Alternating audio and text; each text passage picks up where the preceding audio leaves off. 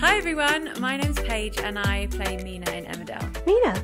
Hi sis. Meena is lots of trouble, lots of drama, and she likes to stir things up. You sort of don't forget when your sister sleeps with your husband. Meena's come to the village because she wants to reconcile with her sister. Well, I'm sorry to disappoint, but I don't want anything to do with you.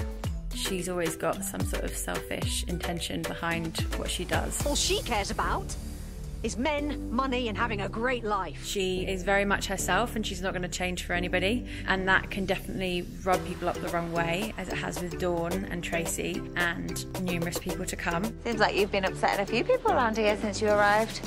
Rishi, the superstar that he is very much on Meena's side and talks Manpreet into forgiving Meena and giving her another chance. Surely it's about time you both moved on. How long do I think that will last? Not very long.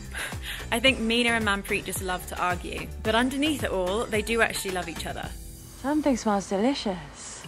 I haven't started cooking yet. Then it must be you. There have been a number of people that Meena has flirted with because that's her skill. That's her superpower, flirting with everyone. With David, there was a little flirt outside of the shop. There was a tiny bit of flirting with Liam when she was trying to get the job, so maybe there's a potential there too. Could there be a potential with Rishi, considering her history? Behave. Billy, is that going to come back in? The scene where we kissed, we didn't actually kiss. We had a setup where there was a tennis ball on top of this metal pole.